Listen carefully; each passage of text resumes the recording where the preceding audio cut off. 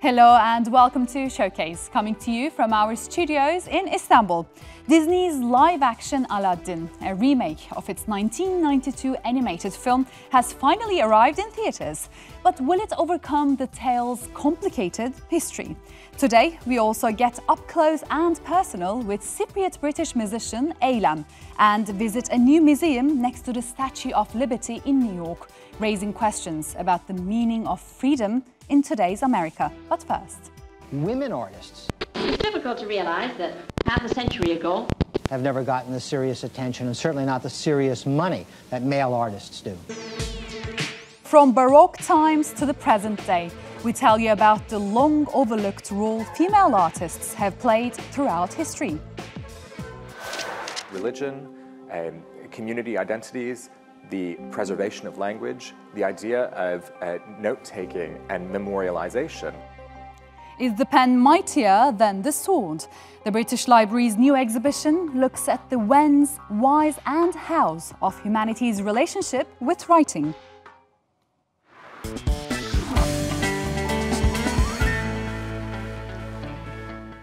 For at least the last 5,000 years, people have been putting hammer to stone, ink to parchment, and pen to paper.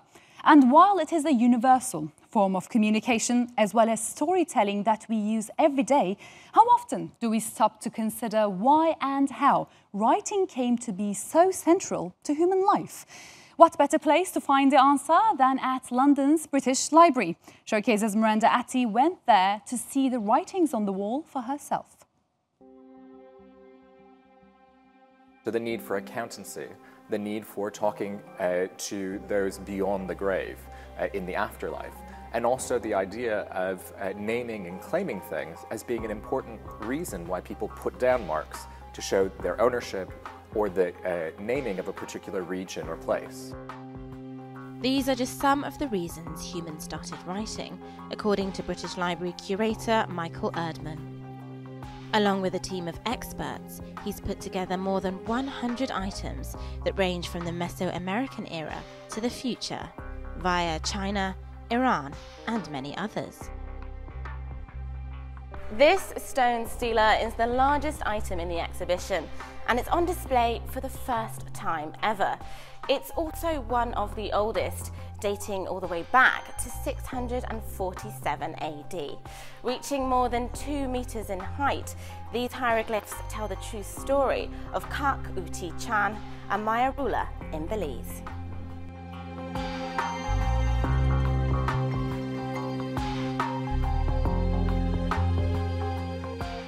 The exhibition asks us to consider changing materials from stone to parchment and from quill to pen. There are also examples of religious texts, including different versions of the Quran. We've got a 17th century Quran from Iran with dual lines of the Holy Book. It has in Arabic, in Nasr, and in Persian, in Nastaliq, to show different calligraphic styles that were employed in the Islamic world and that were developed to high points of calligraphy throughout the years of Islamic development and cultural expansion in the region. One thing is made clear as you go through the exhibition: the power of writing in binding communities together. The urge to record and inscribe things is something that connects us all. It's a way to preserve language and customs. But what about in the future, as everything is digitized?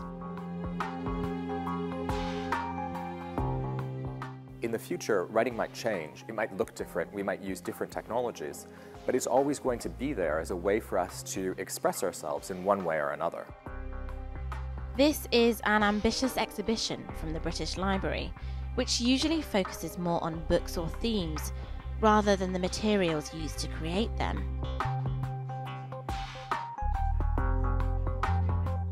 But it's an important one too, asking us to consider how methods of writing may have changed over thousands of years, while the idea behind it, that of communication, remains constant. Writing Making Your Mark is on until August. Miranda Atty, TRT World, London.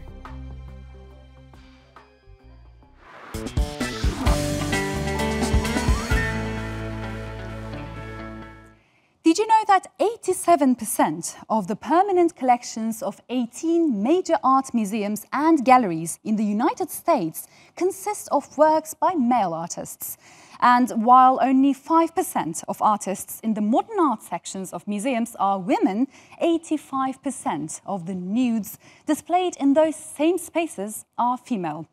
So is this because only men are capable of aesthetic greatness, or could it be that for centuries the art world has been unwilling to accept the intellectual and creative authority of female artists? Art historian and curator Flavia Frigeri is answering those questions in her most recent book titled Women Artists. By featuring 50 of them, ranging from the Baroque era to today, the book is helping reframe female contributions to the history of art, not as objects, but rather as creators. Equipping readers with an all-round understanding of art history, this compilation is giving women like Artemisia Gentileschi, the Guerrilla Girls, Cindy Sherman or Mona Hatun the long overdue recognition they deserve. Now, to help us deconstruct some of the art history's male-dominated grand narratives, historian and curator Flavia Frigeri joins me. Hi Flavia, thank you so much for joining us on Showcase today. So I know it's probably one of the most famous and important questions of feminist art history, but I want to hear your take on it. How do you answer this question? Why have there been no great women artists? I mean, why is the category of genius confined to male artists? Well, I think really the issue has been that women have not, in many senses, allowed to really emerge as fully fledged artists. And this has to do really with society and the conditions in which they were put. And I'm thinking here especially in the past. Women were obviously, the demands on them were to be housewives, to be mothers, and thus the priorities were others. Their role as artists and contributors to art was always put to one side. And these artists, how did they work? I mean, did they use pseudonyms or were they anonymous? In some cases, I mean, they chose to change their names to either very gender-neutral sounding names, as for instance, the pop artist Evelyn Axel, she went by Excel. And her purpose with that was to be intentionally confusing. You would read the name and don't quite know whether it was a woman or a man. And that really enhanced her chances of exhibiting her work. In other cases, women stuck to their own names, but obviously there was always this bias towards women, as if they were almost like this inferior category of artists. It was almost people would look at their names first and then at their art and really judge them on their gender and not on what they were producing. I mean, I might sound a bit naive here, but I wonder, why is it so hard for people to accept the fact that women as well created, painted, sculpted great works of art?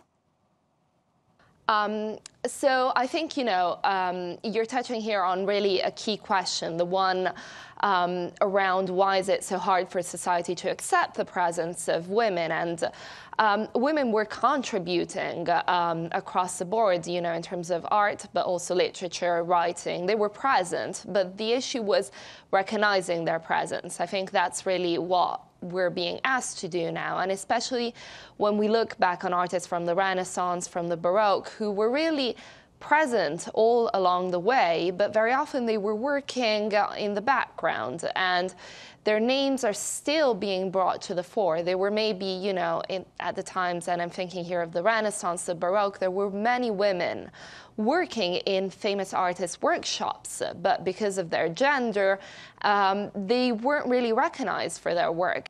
I mean, take Italian Baroque painter Artemisia Gentileschi, for example. It took centuries for art historians to recognize her paintings as hers, not her father's, although she actually signed them. Well, I mean, Artemisia is probably these days one of the most famous and widely recognized artists. Last year, the National Gallery purchased a work of hers here in London. It went on view. It's currently on a tour. And it was really felt like something that should be done, and she is part of art history and needs to be represented. But as you rightly point out, it wasn't always that the case. For a long time, she was very much overshadowed by her father. And this is just one example of many women who were overshadowed either by their fathers or by their husbands. And why did you think it was a good time now in 2019 to publish this book? Right now, you know, we're speaking more about, and I'm thinking here of Me Too, and also, you know, of recent conversations about women's rights. We're thinking more about the place of women in society. And for me, it was important to show the place that women held in society in terms of arts. And I felt you could really do that only by covering the arc from, you know, the more historical women to the more contemporary ones. Flavia, Frigeri, thank you so much for shedding some light on this issue for us today.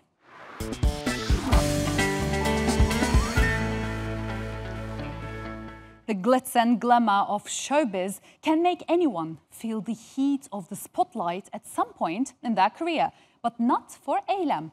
The singer has been busy creating her own music, mixing her Cypriot roots with her upbringing in London.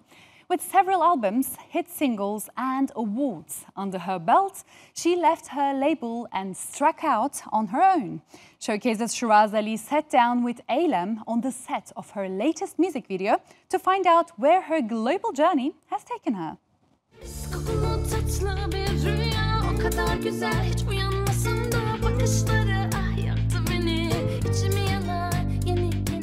Okay, Eylem. Actually, is it Eylem or Eylem? It's Eylem. It's spelled with an E, but it's pronounced with an A. Okay.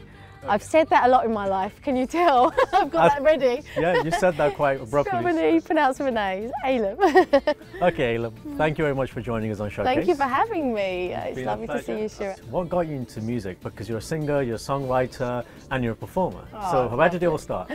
Originally, I started with theatre and dance. And then music kind of came into my life afterwards. But I got those qualifications. I made sure that I understood what this involved. But the music side of things, I was in a girl band. We were going to get signed, and it was very exciting. And it was my first journey in music, and it kind of fell through, as you know, a lot of bands at that time were kind of doing the band thing. At that point, I was already thinking, what does Eylem like? You know. And for me, it was representing who I am. That's what you want to be when you're an artist. And I thought, well, I want music that represents me. So I'm going to do my two cultures.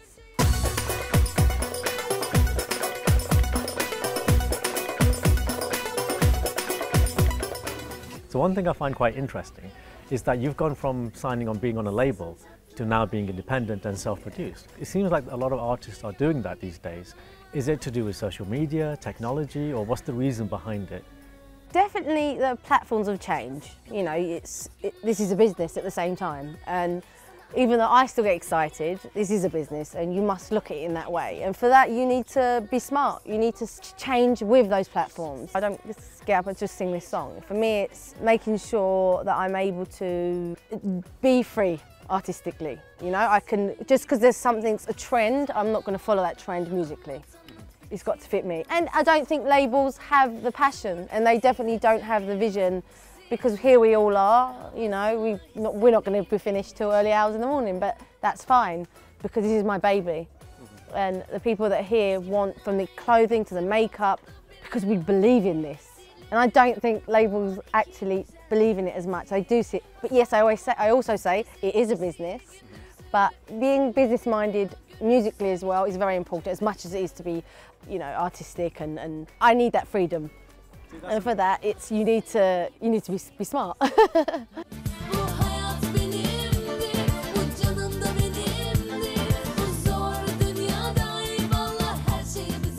You've lived abroad, you've been brought up abroad, and you know, between Cyprus, London and Turkey effectively. Yeah. So how's that influenced your music or your sound? Hugely, yeah, definitely. I definitely think that was the inspiration behind me starting my own sound, my own identity as an artist, and a lot of people could relate to it. And I think that's why the success kind of happened straight away, because I've got a lot of following in Germany and Holland and all European countries, and because people can relate to the fact that You know, we're born in a different country, but we're actually, our root and our origin is still in our soul, and I wanted my music to kind of represent that.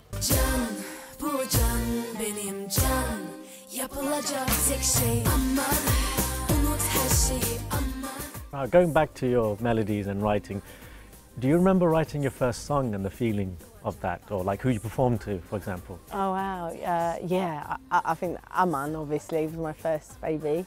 There's no word in Turkish that says shake all your worries, but that is a translation for shake all your worries. So I actually used to use that word, so anytime I would be upset, I would go to a dance class to shake all my worries. Because you can't really take a worry or a stress and physically shake it. Maybe Taylor Swift heard you as well, don't shake it off, right? Shake it off, right, exactly, same inspiration.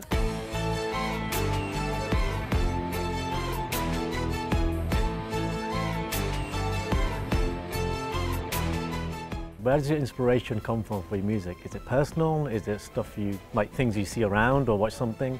See, I've got to say before, it was literally watching and listening to, you know, friends complain about certain things. So you're the shoulder, they cry? Yeah, I'd be like, listen, absorbing all that kind of raw emotions. But now, I don't know, I do write a little bit more personal. I definitely take a bit of what I'm going through and apply that into my writing sessions, definitely. And you need that. It's coming into your life for a reason, so that lesson will be taken and will be put into a song.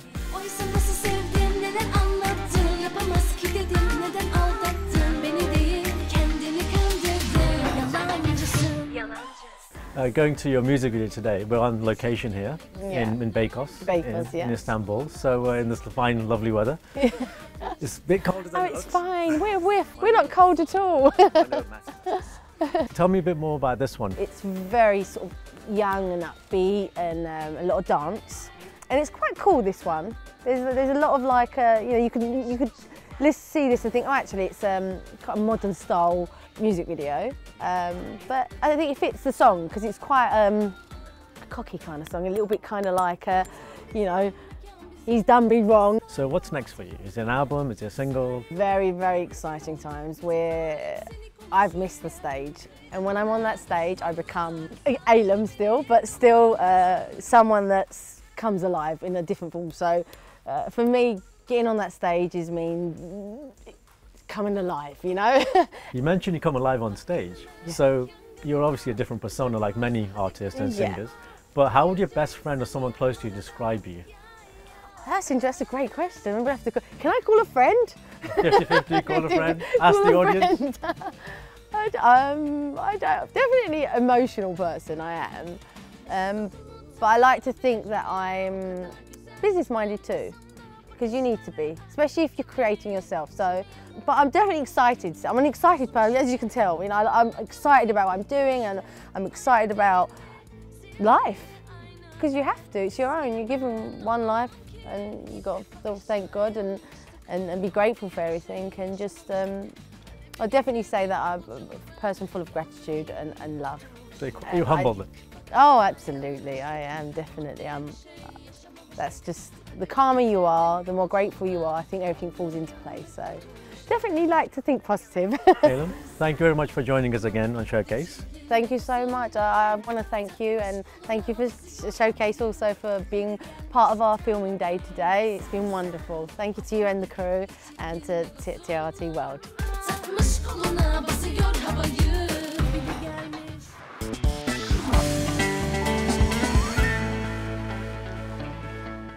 And not long after a beloved elephant named Dumbo returned to the big screen, now it's the genie's turn. The latest film incarnation of Aladdin recently had its world premiere in Europe. But as the press junkets for the film are taking place across the Middle East, fans and critics alike wonder how this version is tackling some of the controversies caused by its predecessors. Come with us and enter a whole new world beyond your imagination. Disney Studios' 1992 musical Aladdin became the company's biggest moneymaker that year, earning the studio more than $500 million. But the highly acclaimed animation did raise eyebrows for its stereotypical depiction of Middle Eastern countries. And on top of this, some of the lyrics of the set-piece musical numbers featured in the movie were found offensive by said geography inhabitants. We'll just see about that. You stumbled upon an opportunity. Now, Disney's going back to the fertile well in the desert once again, with a remake of this blockbusting classic. The story finds orphaned street urchin Aladdin take on the evil Grand Vizier, with a little help from the genie and the lamp. Makers of the film assure fans that this time around, that the movie has the best of intentions when it comes to cinematic representations of its locations. I'm kidding. Watch this. I spent a lot of time in the Middle East, and the experiences that I have and have had in the Middle East, you don't see on commercials and on television in the United States. So for me, it's a big part of being able to show and expose the beauty of the region to the world. After this affirmation, there is still one question that lingers. Will Will Smith, the co-lead playing the genie, be able to fill in comedian Robin Williams' shoes, who gave life to the larger-than-life character previously? Will's principal concern was making sure he didn't disturb the nostalgia and the brilliance, essentially, of Robin Williams' performance. So my job was really to encourage Will to be more Will. Which I found to be, you know, it was one step to the left or one step to the right of where Robin was.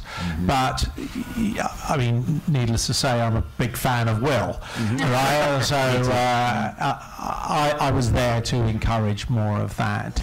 You look like a prince on the outside, but I didn't change anything on the inside. This retelling of the 1992 version of Aladdin may come with the best intentions of not repeating the mistakes of the original, but the feature has already caused waves of controversy, with social media pointing out that its white cast members were painted brown to make them look like locals.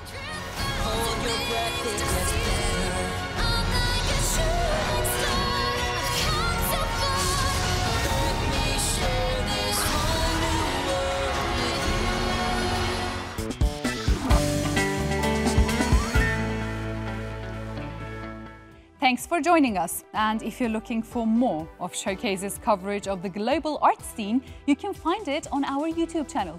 But before we go, let's visit the Statue of Liberty. American poet Emma Lazarus once ascribed these words to the mother of exiles: "Give me your tired, your poor, your huddled masses yearning to breathe free." And now, a museum on New York's Ellis Island is raising questions about the meaning of freedom in America today. I'm Elif Bereketli. Thanks for watching. Bye for now.